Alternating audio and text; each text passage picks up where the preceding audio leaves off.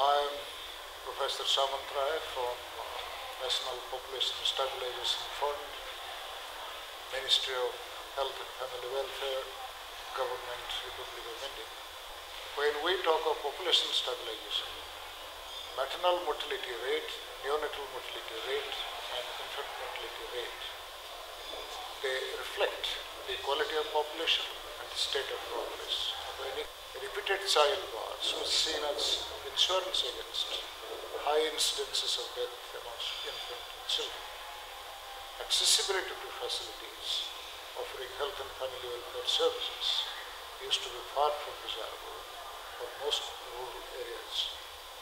The involvement, therefore, of educated youth and community leaders is essential to create necessary awareness and understanding of the importance of age at the time of marriage and spacing childbirths. India's population, some facts, 17% of the world population, live in India. By 2030, India may emerge as the most populous country in the world. Population of individual Indian states match with that of many countries around the world. Next, please. Look at this. This is the Republic of India, and these are countries.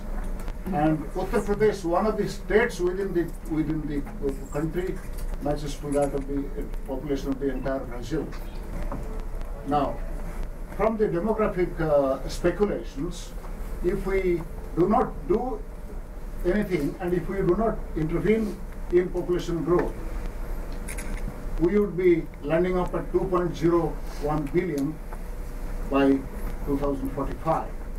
What the country is aiming at presently is to keep the population growth on the green line, on the low variant stage, so that we become at least by 2045 1.39 billion.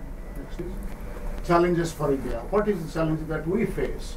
In rural areas, in six most populous states, more than 60% of women get married before age 18. In Kerala and Himachal Pradesh, two states, whereas less than 20% girls get married at this tender age. Change in the community mindset on early marriage, therefore, is a necessity, and we believe that it is possible. Challenges for India. Now this poor lady, she may be my daughter. Look, she has already two children, looking for the care of the lady, and she has the third in the offering. Age at marriage. In 1992-93, 54% people were found to be getting married at the age of 18. The picture is coming down. We are happy about it. Early marriage leads to early childbearing, thereby enhancing the maternal health risks. Next. Now these are the heartland of India. These are the number of states where the total fertility rate is far beyond 3.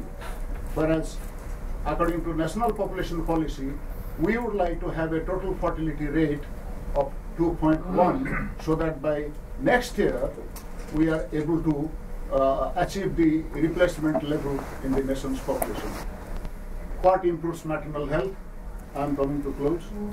Infant childhood deaths can be reduced by simple intervention, like delaying the age of marriage until after 18, adopting, spacing, minimum 2 years gap between marriage and first child, and 3 years gap between first and second child, and limiting the family size to 2 to 3 children, and go for permanent sterilization thereafter. Selected innovative strategy of National Population Stabilization Fund. Well, I happen to be the national coordinator for the whole country. We have been trying out, these are Indian names, but the English equivalent is also there. Awarding couples for responsible parenthood, promoting IUCD 380A, and taking up voluntary sterilization after 2 or 3 children, adoption of double puncture laparoscopic technique for quick turnover of the sterilization cases in the primary health center level, and service through call center.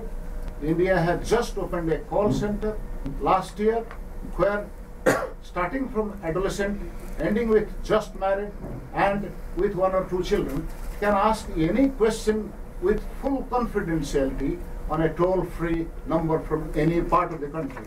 And last but not the least, we are taking up registration of marriage on a military footing. Next. Now, here is a young girl who married at the age of 19 and had the first child after 2 years, and the country rewarded this girl on the World Population Day 2008 for acting as a responsible parent. Now, this is how we inculcate the spirit of responsible parenthood amidst the adolescents.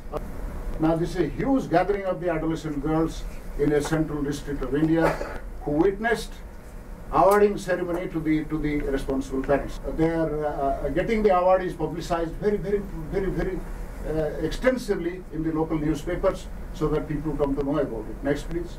We have started a system of verbal autopsy of each maternal death.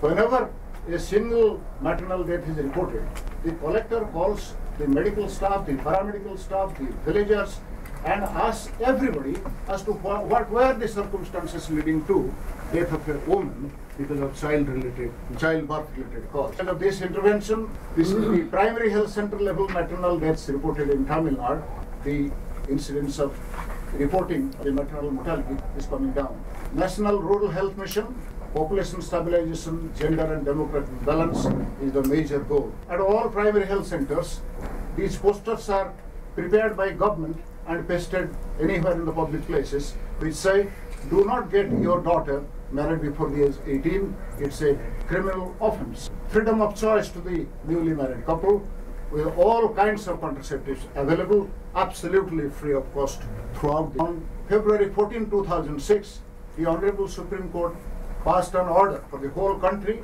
All marriages will have to be compulsorily registered.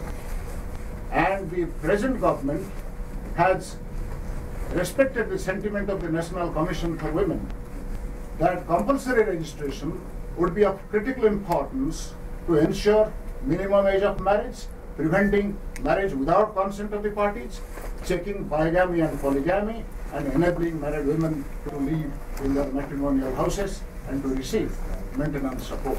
This girl, 12-year-old age, named Rekha, was compelled by her parents to get married, telling the people that, look, my elder sister died at age 12, she produced 4 children, and when all 4 children died, the poor girl was thrown out of the house.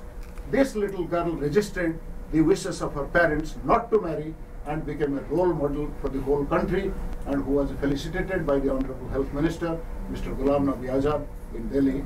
Thank you very much for your question. Thank you very much, Chair Gong.